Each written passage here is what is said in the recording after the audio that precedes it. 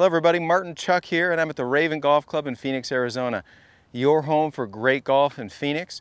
This is also the home of the Tour Striker Golf Academy, and we run golf schools from October through May every week, and we'd love to see you come down here, work with myself and my team. We have a blast and you will get way better at golf.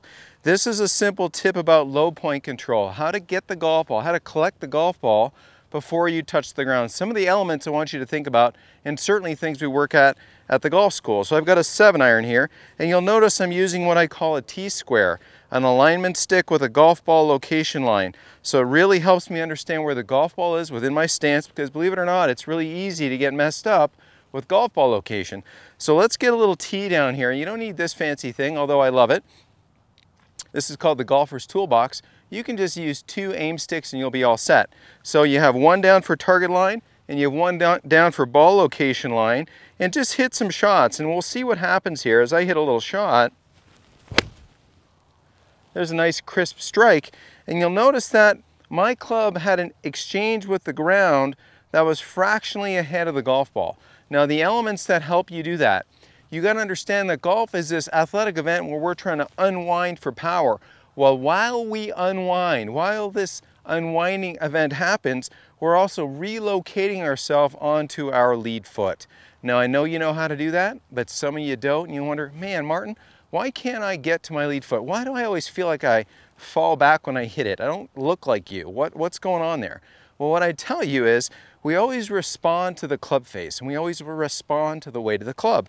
And if you've taught yourself somewhere in your downswing to have an open face, there's no way you're going to let yourself relocate while you unwind, because you would hit it way offline, okay, for the right-handed golfer, right of right. So what you do to get that open face is you hang back and give yourself time to square it. So if you want to have a swing that can rotate and relocate to, quote, get through it, to really hit some crisp shots, go ahead and get the T-square set up, and let's make sure that your grip is on there nice and neutral, but more importantly, on the way down, that this face is under control, that it's not laying open, because if it's laying open, you're going to have to back up to give it time to square. So here's the little exercise I want you to do. Build this little setup station, get your good hands on there, get the club parallel to the ground, and make sure the face, the toe of the club is tipped downward a little bit. That right there, everybody, that's impact. You're going to learn how to go from here to here. How to go from this impact position to take that club and those arms and unwind them onto the ball. So we're going to go ahead and get comfortable, set up to the golf ball, build this position, and then let the shoulders turn back to the target and hit a crisp little shot out there. That's how you're going to get a strong face, but with rotation and relocation onto a golf ball.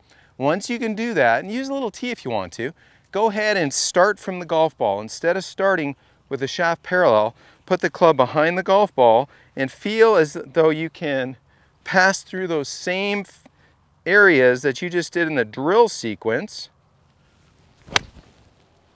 to hit some nice shots. So Martin Chuck signing off from the Raven Golf Club in Phoenix, Arizona. Your place to play. Come on out here and see us. You're going to love the golf course, and if you're so inclined, we'd love to see you at the Tour Striker Golf Academy this winter.